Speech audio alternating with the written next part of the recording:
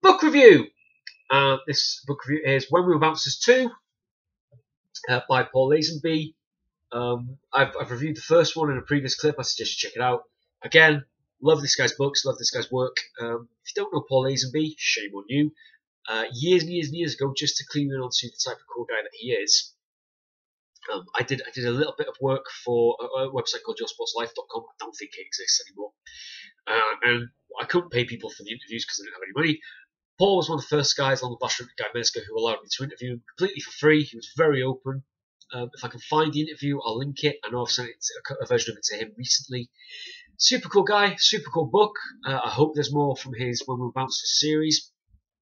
Can't recommend it highly enough.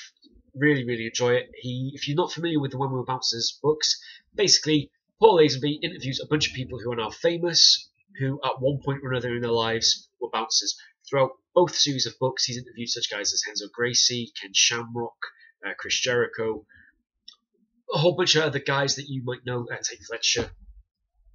A lot of people who might surprise you that they once worked as bouncers, doormen, door supervisors, whatever the official terminology is in your area.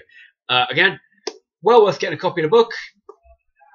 It's well worth reading. You won't be disappointed. It's entertaining as hell. As Stone Cold Steve Austin in the introduction, the foreword to this book says, he's only read 4 full books in his life. I think it might be that year. I think it's 4 full books in his entire life. This is one of them. That should tell you what you need to know. When We Were Bouncers 2, Paul Lazenby, go get it.